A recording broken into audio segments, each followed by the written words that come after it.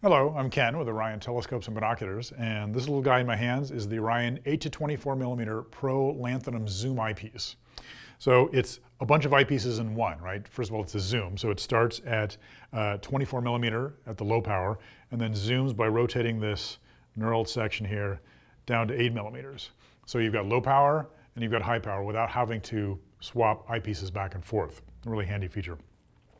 Field of view goes from 40 degrees to 60 degrees. So at 24 at the low power, it's 40-degree field of view, and at 8mm at the high, it's a 60-degree apparent field of view.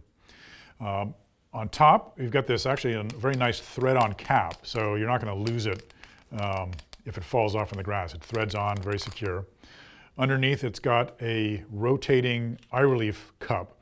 The eye relief is 20mm, and it features little detents, so you can go up and down a certain amount and it'll hold right there.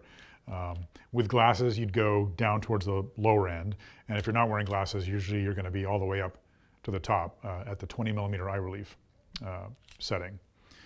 It's threaded for filters on the bottom, so any standard eyepiece 1.25" filter will fit here. So planetary filters at high power, maybe a light pollution filter or nebula filter for the lower power, wider field of view. And it's also parfocal, which means as you change the zoom range from low power to high power, the image will stay in focus because the lenses inside are kind of floating up and down to keep focus. That's really handy, so as you zoom, you don't have to go back and find the focus knob and kind of always be tweaking it. Focus once and then zoom and you're good. And also the name, I should mention the lanthanum. What's that? So lanthanum glass is a type of ED glass, extra low dispersion.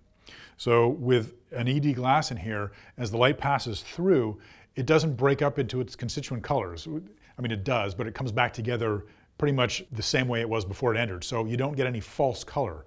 That would be some bright halos around stars or planets, like purplish fringes. That's the red end and the blue end of the light slightly out of focus, because as the light comes to focus here, red might focus here and blue might focus down here.